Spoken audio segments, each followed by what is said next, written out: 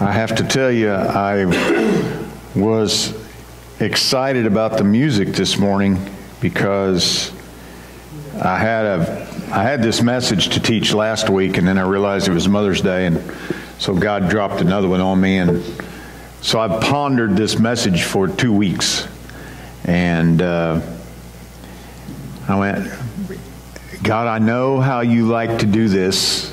I'm not going to tell Randy what to play. I had a couple of songs in mind that I wanted her to play, and she played both of them. And I love how that happens. Some of you may be wondering why I'm sitting on the chair like this. Today's more like a talk. It's not as much preaching. But the other thing is, when I sit like this, I'm reminded what it feels like to sit on my motorcycle.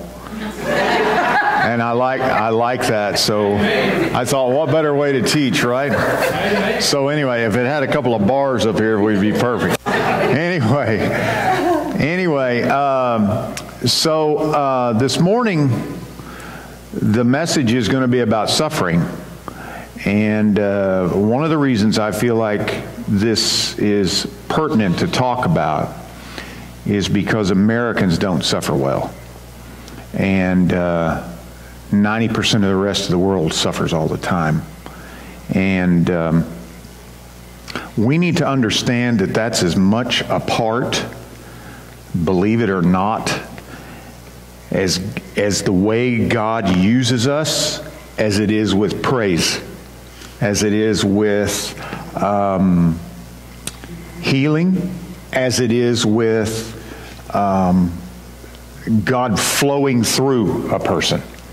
Now I'm going to preface this with my suffering in this whole cancer journey is nothing compared to 90% of the people I know who have different varieties of cancer and or all different things. I don't even see what I'm going through on some levels as much suffering, yet there's enough there that when I read Job, I get it. When I read Jeremiah, I get it. When I read Paul, I get him. So there's enough there that I get it. And on some levels, if you're in something in your life and you don't know what to do with it, and you're a follower of Jesus, let me tell you, you need to have your eyes wide open because he's trying to teach us something, right? And so that's what this morning is about. I want you to be encouraged, though, because a lot of great I don't know if you've ever thought about this, but there's a group of people in heaven that are dressed in white, and they're standing. Everybody else is sitting at the table, but they're standing. It's because those are people that suffered for Jesus, and for whatever reason, he ranks them higher in heaven. And we need to chew into that. You want to talk about something that's hard to wrap your head around. Those people are on a whole different level in heaven. There are different levels in heaven, and we see it all the time when you study it. But yeah, when you see the martyrs, when you see the people that have given their life for Christ, they're standing in heaven. All right, that's a big deal. And so as we look at the Hall of Faith again today, every one of these messages that I'm doing here lately have coming out of Hebrews chapter 11, and the reason is because he mentions about 25 people that all had struggles. And in these struggles, they rose above, and they became something that only God could get the glory for. So, once again, I'm going to point out one of those. Chapter 11, verse 22. It was by faith that Joseph, when he was about to die, said confidently that the people of Israel would leave Egypt. He even commanded them to take his bones with them when they left. I want you to think about that for a minute. That's having faith beyond even understanding. Can you imagine saying, listen, I'm about 85, I'm about 90 years old. That's about how old Joseph was when he died. I've did what I'm supposed to do. As Paul says, I've run the race, I've finished the course. But when you guys leave, take my bones with you. Now, here's a fascinating thing. I don't think they literally went and dug up his bones and went, okay, here's the femur and here's the knee. You know, they didn't do that. What's fascinating is you know who Joseph is? He's the second in charge of Egypt. I mean, there's Egyptian writings about Joseph. Joseph was mummified. Joseph was treated as an Egyptian. So they took a sarcophagus with them. Think about that. They literally took one of those things we see in a museum, only it was Joseph's bones in there. And it still had skin on it and everything. When you really stop and think about who Joseph is, he's a character that is treated almost like a god on earth. Now I'm going to tell you the story of Joseph because I want you to kind of get into this. Joseph is this character in the Bible that starts out, he's the 11th child of Jacob, the guy who's going to be called Israel. He's the 11th child. He's born through Rachel, which was Jacob's favorite wife. And that's the problem with having multiple wives. You should never have a favorite. All right? And so when you study these guys that have multiple wives, I'm like, dude, that's idiotic. You don't want to do that. Anyway, and that goes to show you too, women, if you ever decide you think you want a second husband, don't do it. All right? Because if you get a favorite, there's going to be fist fights all the time. All right, so get that right off the table. So 11th son. Jacob loved this child more than all the others because he is the firstborn of Rachel, who is his favorite wife, and he makes Joseph a coat. And this coat is beautiful. It's made of goat skin, but it's multiple colored. It's even dyed to where when you see him coming, he looks like a rainbow. He literally is fascinating to watch him probably come, right? Well, his brothers hated him and were jealous of him. Number one, because he was born of the favorite wife. Number two, because he's the favored son. And Jacob didn't let him go keep the sheep like everybody else. Well, guess what? Joseph, by the time he's about 12 or 13, starts having visions. And the only problem with having visions is you don't tell them to people who don't understand. So he started having visions of his other 10 brothers bowing down to him. And he told them about it. That's a bad idea when they hate you. And so he told them about it constantly. Well, one day, they see him coming. Dad sends a little wine and cheese out to the boys and says, Joseph, take this out and check on my boys. I want to see how my sheep are doing and all that stuff. And they see him coming. And they go, oh, here we go. I'm about sick of that coat of many colors. I'm about sick of this guy telling us we're going to bow down to him someday, blah, blah, blah. And one of them said, you know what, let's just kill him. Let's kill him and let's take his jacket back to Dad. We know Dad's going to be upset, but we get this guy out of our hair. Well, one of them, and I think this is fascinating, one of them's name was Judah, the Lion of the tribe of Judah. You know, Jesus is of that lineage, and Jesus does what? He takes the place of us sinners, right? Well, Judah stepped up and said, no, we don't need to kill him. I want you to see that. It's a picture of Jesus. I'll stand in his place. Kill me if you're going to kill somebody. Right? Judah says, no, let's just throw him in a pit. There's this old cistern, and for those of you who are old enough, a cistern was a watering hole kind of thing. People would dig them back in the day. They used to have them all over here, even one on your property, right, David? And sometimes they're a well, sometimes they're just a hole that holds water because you dig enough down in the clay and it'll hold water.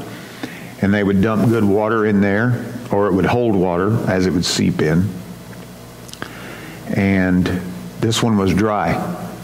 And so Joseph come up, they grabbed him, they threw him in this pit in the ground, and then contemplated what they were going to do.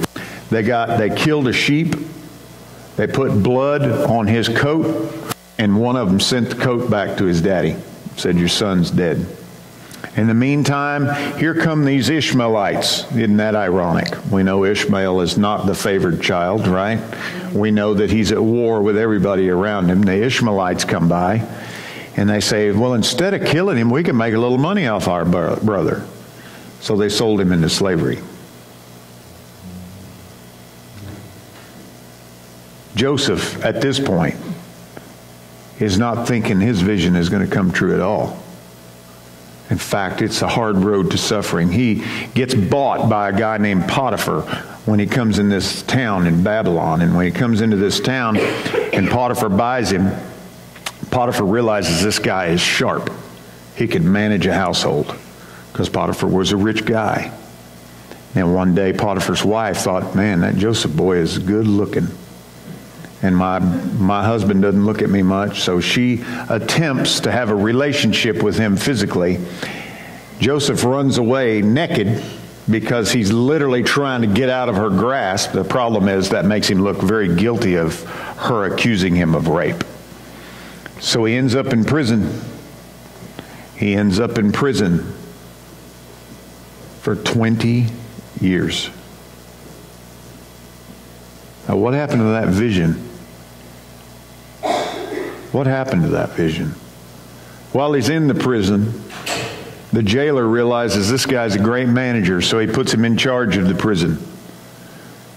While he's in there, Pharaoh, because this is, I said Babylon a while ago, I said that wrong. He went to Egypt.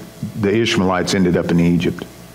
And so what happens is two guys end up in prison. The baker and the cupbearer to Pharaoh himself. And these guys start having dreams. And as they have dreams, guess what? Joseph interprets those dreams. And one of them, he says, look, I hate to tell you this, but you're going to die when you get back. And the other one, he says, he's going to promote you unbelievably. So what happens? They both get out of jail nearly the same day. Both of them forgot all about Joseph, forgot all about the fact that he could interpret dreams. One of them dies that very day because he was guilty as far as Pharaoh's concerned, and the other one was promoted. Then one day, Pharaoh had a dream. It was a series of dreams. And he had dreams about these fat cows eating everything in sight. And then these cows that were scrawny that turned around and ate the fat cows. He called all of his sorcerers in because Egypt was full of sorcery. He pulled in all of the disciples of Ra, the sun god, and said, tell me what my dream means. They couldn't do it. And then all of a sudden, I think it was the cupbearer says, hey, king, guess what?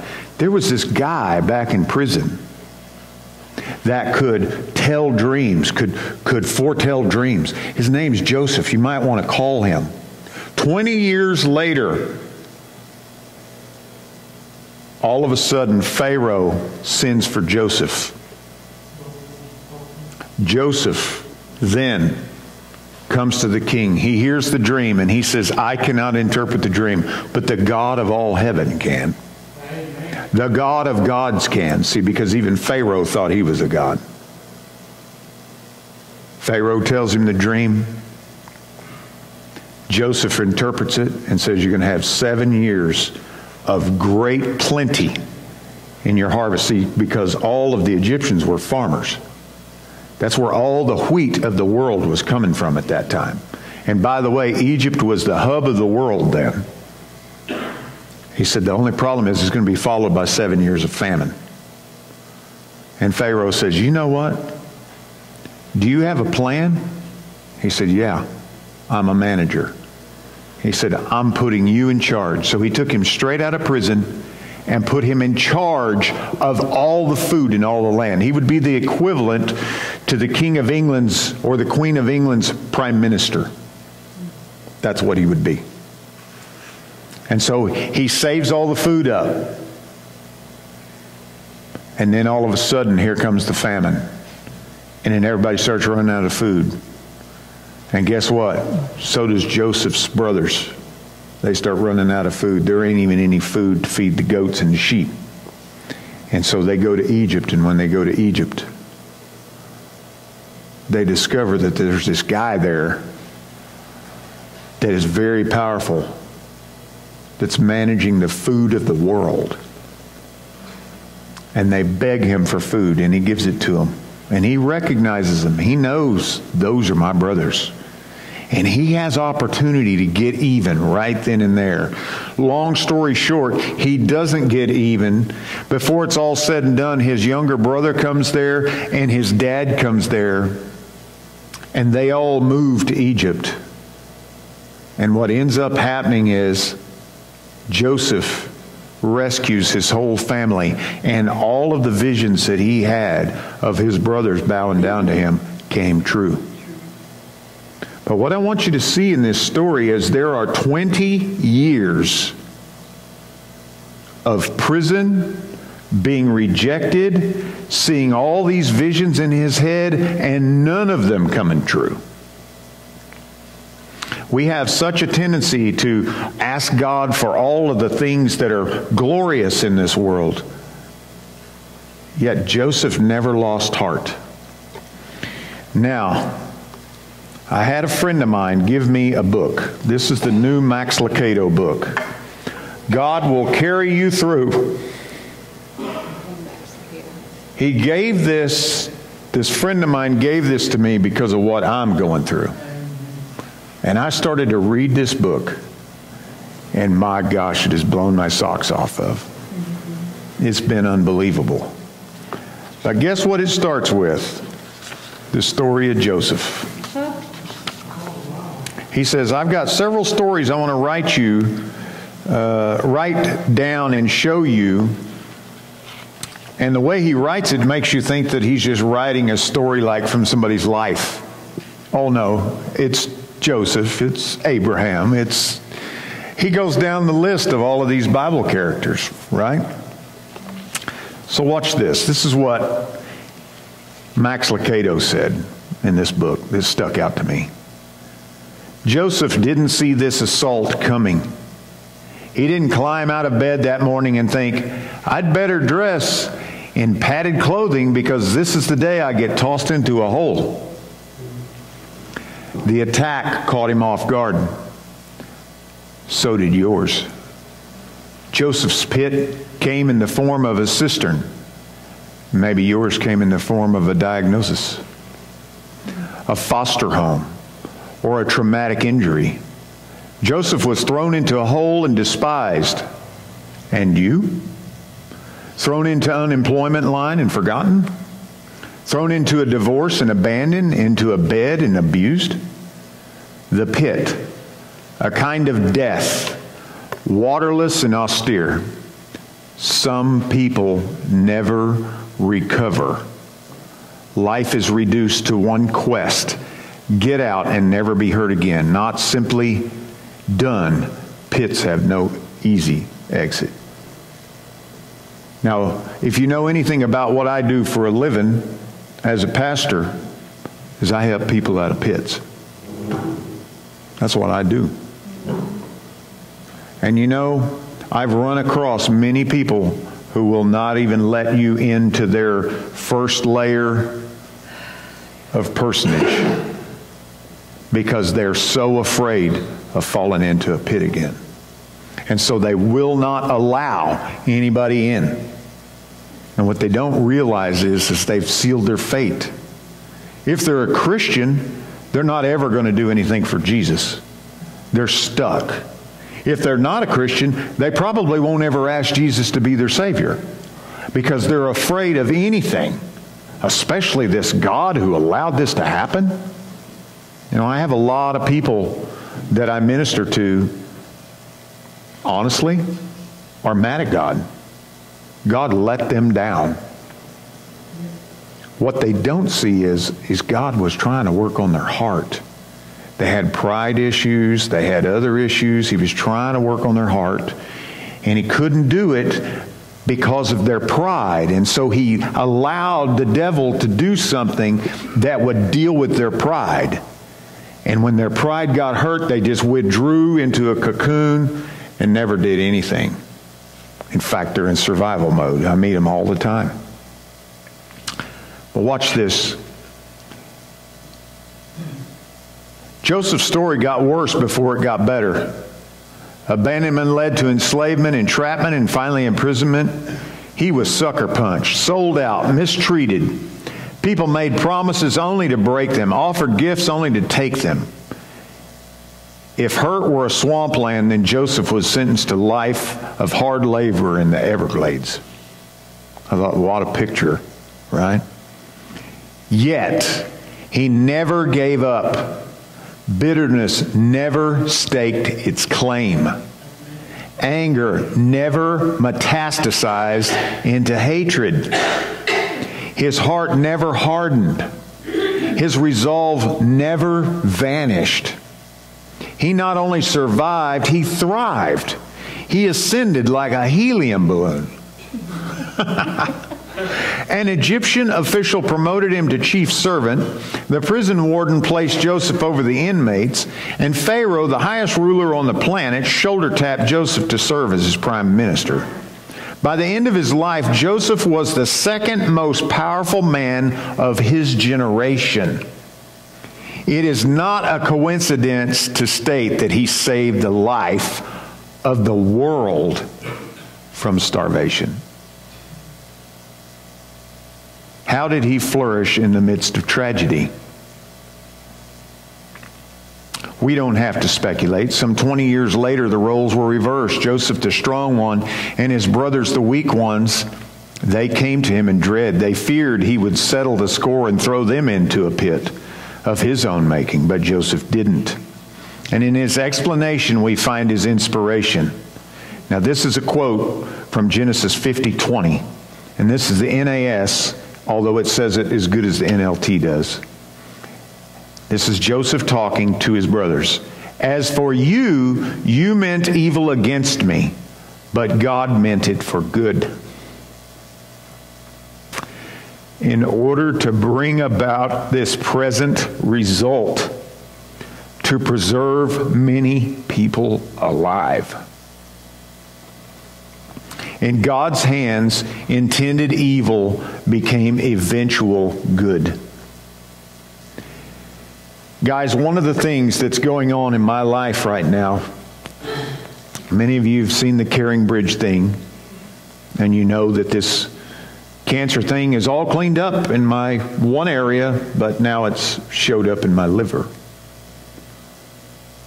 And when you hear the word liver, it scares everybody to death, because I always think it's fascinating that all of your organs have these complicated names to them, right? But your liver is not complicated. Without your liver, you die. You either live with a liver or you die without a liver. And so when something starts attacking your liver, you go, wait a minute, this is not good. It gets your attention. Well, let me tell you something. I have people trying to understand how I can keep my resolve through all of this. I'm going to tell you two things God has taught me in the last 2 weeks.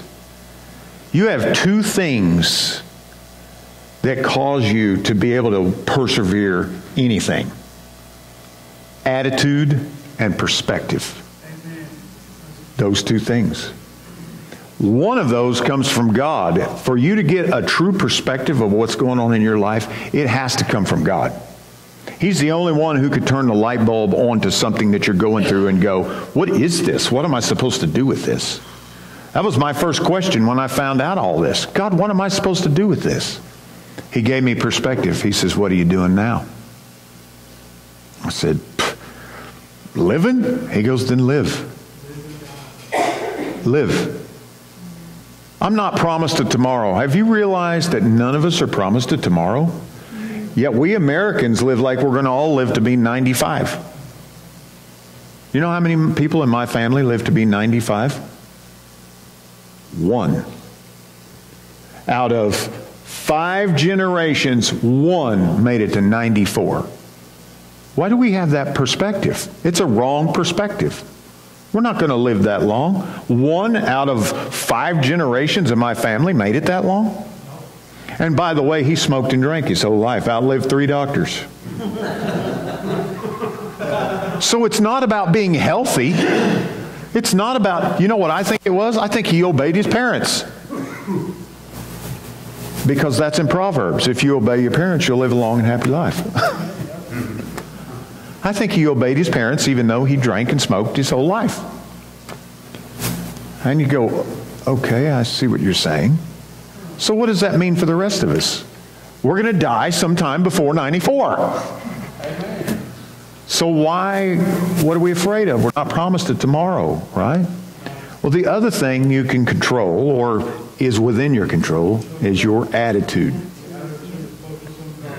Do you know, one of the things I have learned in going to the oncology department, and Michelle has seen me at my worst.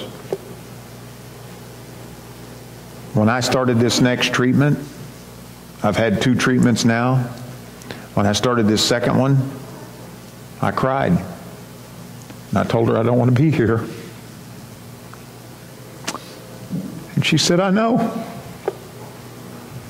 But she said, Jim, God's got purpose. And do you know what?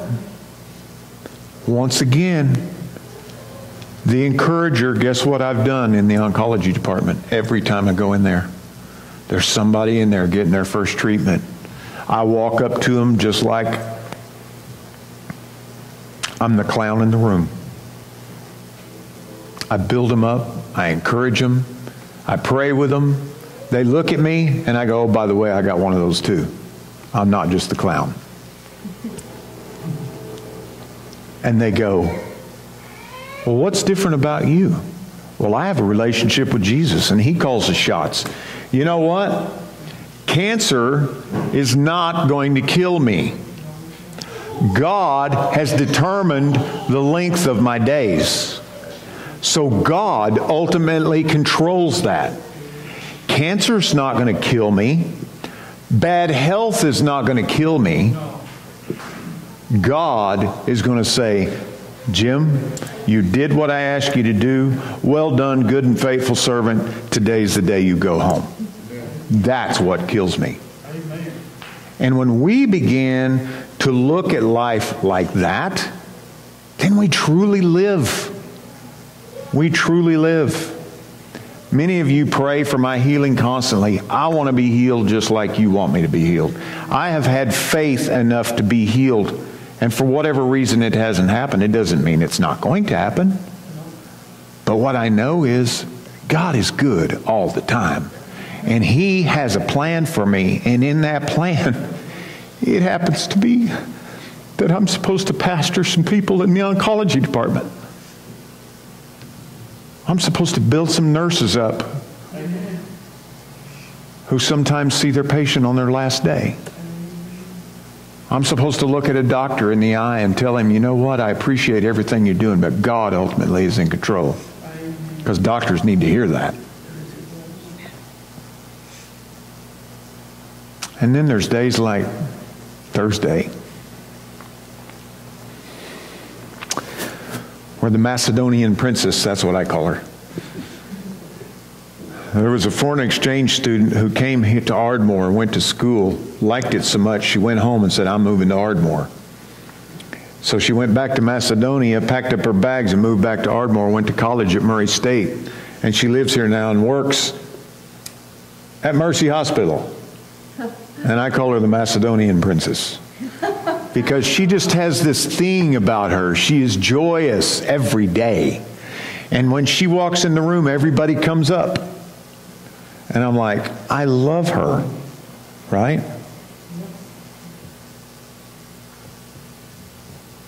I get to encourage her.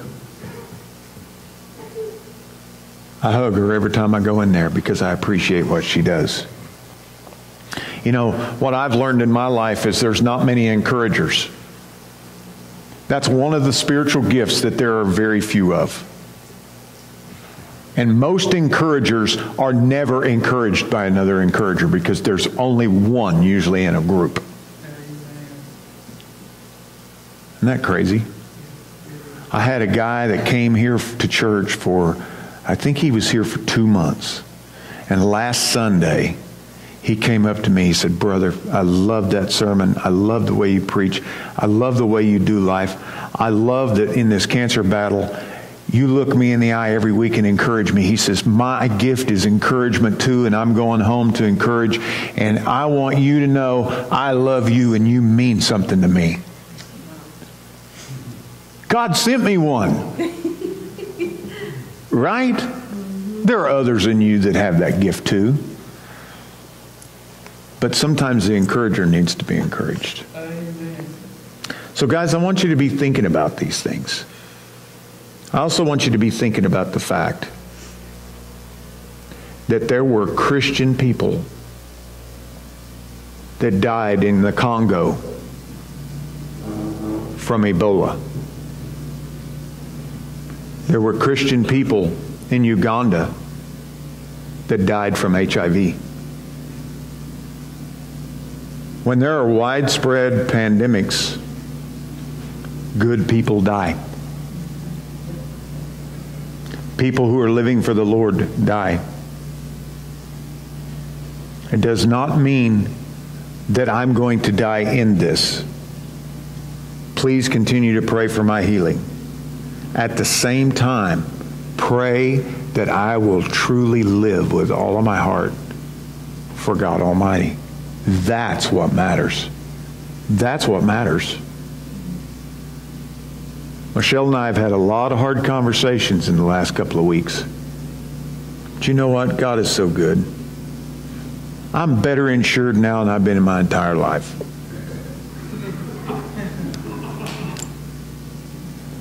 Not only that, God's got a plan.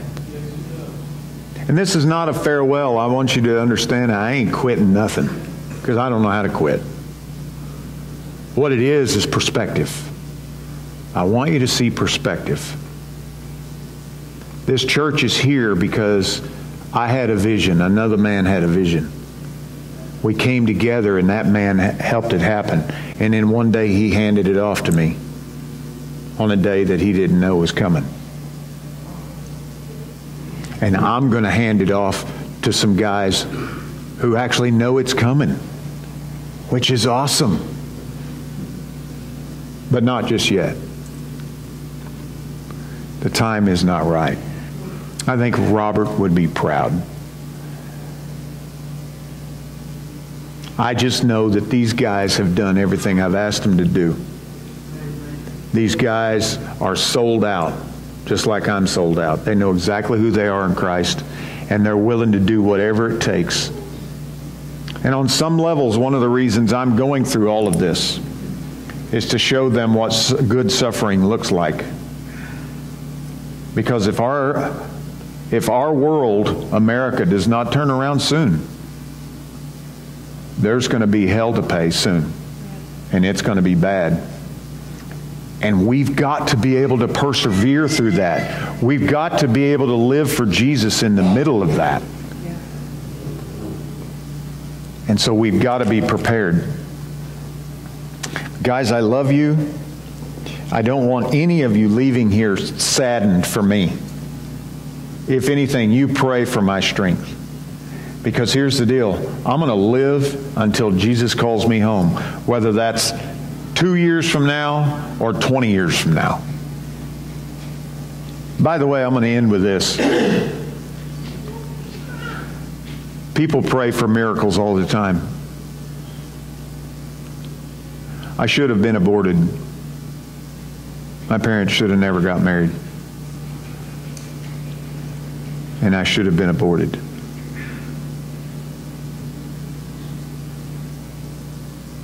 Because my mom lost everything if she didn't marry my dad, she would have lost everything. Family and everything. In 1959, that's a big deal.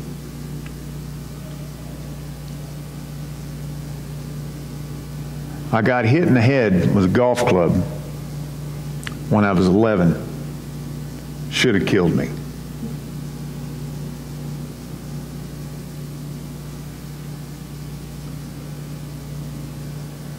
I was in a car wreck when I was 15. Should have killed me.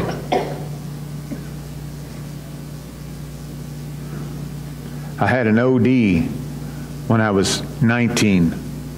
Should have killed me. Had my legs almost pinched off at the knees when I was 27. I should be in a wheelchair.